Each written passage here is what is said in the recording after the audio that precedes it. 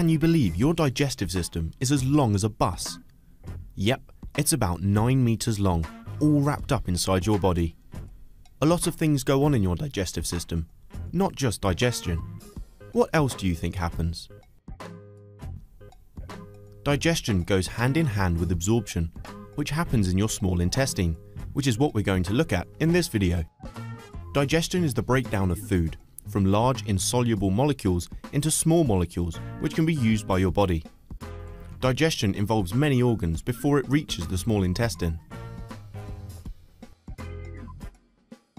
For more information on the roles of these organs in the digestive system, watch this video.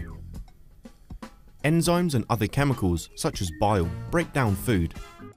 For more on the role of enzymes and bile in digestion, watch these videos.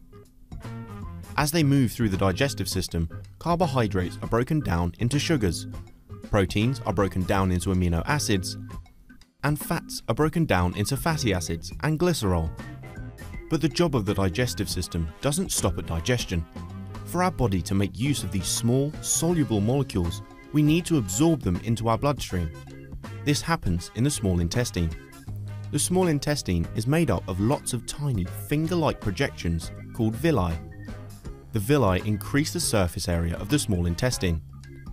The larger the surface area, the more absorption that can take place. Each villus has a tiny blood vessel called a capillary, and another vessel called a lacteal. The food molecules pass from the villi of the small intestine into either the blood capillary or the lacteal. Once absorbed into the blood vessel in the small intestine, the digestive food molecules can then be transported around the body to where they are needed. So why did those large molecules need to be broken down in the first place? The small intestine is kind of like a sieve. It has small holes in it. Small molecules are able to pass through those holes, whilst large molecules cannot.